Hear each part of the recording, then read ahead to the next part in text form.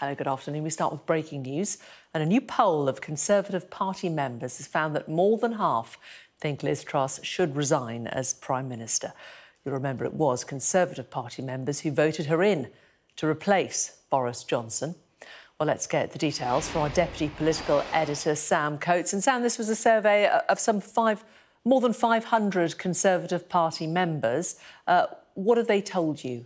That's right, Jane. What a remarkable turnaround in just a matter of weeks from the people who put Liz Truss in number 10. Now, a majority appear to want them out. That's the conclusion of a YouGov survey taken in the last few days of Tory Party members. Let's look at the headline results. Of the 530 Conservative members polled over the last 2 days, 55% have told YouGov that they believe the Prime Minister should resign now. And when asked who should take over from Liz Truss, Boris Johnson comes top. 32% say that the former Prime Minister should take over the role once more. He, of course, was elected in 2019, the one with a Democratic mandate.